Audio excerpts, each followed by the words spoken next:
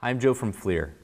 Electricians and technicians often need to verify that the three phases to a motor are in proper sequence. The PRT200 from Extech Instruments is a non-contact phase rotation meter that allows technicians and electricians to do just that. Our test leads here are alligator clips for phase 1, 2, and 3, and they're non-metallic contact leads, so they don't need to penetrate the insulation of their wiring.